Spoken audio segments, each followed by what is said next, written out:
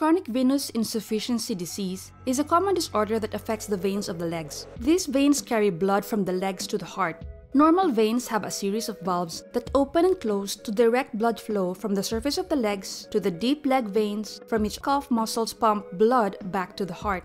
What are the causes of chronic venous disease? A clot will block blood flow through the vein and cause pressure to build up. Often, this causes permanent damage to the vein or valves, even after the clot has dissolved. Leg injury or surgery, excess weight or weight gain. Pregnancy or obesity can increase pressure in the veins of the legs and damage the veins and valves. Standing or sitting for too long.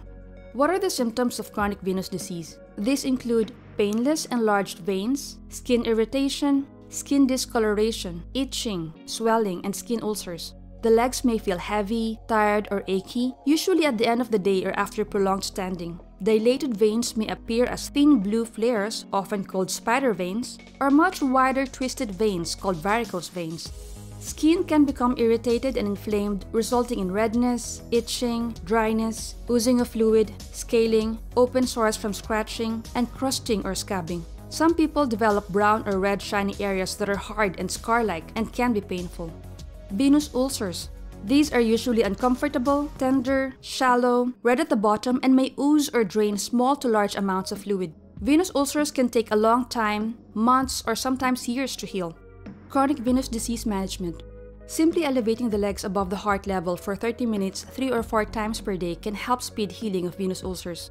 To be effective, it is important to elevate the legs above the level of the heart. Simply putting your legs up on a footstool does little to improve drainage of blood from the legs. Walking exercises, foot and ankle exercises several times throughout the day can help move blood from the legs back to the heart. Compression stockings gently compress the legs and may improve blood flow in the veins by preventing backward flow of blood. Intermittent pneumatic compression pumps are devices that consist of flexible plastic sleeves that encircle the lower leg. Air chambers lining these plastic sleeves or cuffs periodically inflate, compress the leg, and then deflate, squeezing the legs. Compression bandages may consist of 1 or more layers of an elastic wrap and applied by a nurse or doctor.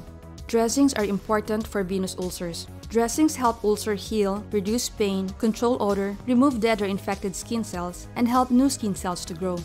Medications include aspirin, as this may speed healing of ulcers. Antibiotics are only recommended when there is an infection. Topical antimicrobial agents are rarely needed and may cause allergic reactions that complicate rather than improve the condition.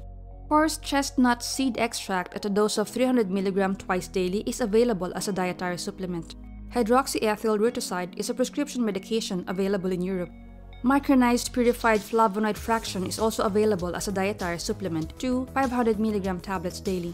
The skin irritation caused by chronic venous disease, called stasis dermatitis, often improves by using moisturizers. Sometimes a steroid cream or ointment is needed to help with itching and inflammation. Other creams and ointments, anti-itch products, and scented lotion should be avoided because there is a risk of developing an allergic rash or contact dermatitis from these products. Thank you for listening. Be healthier.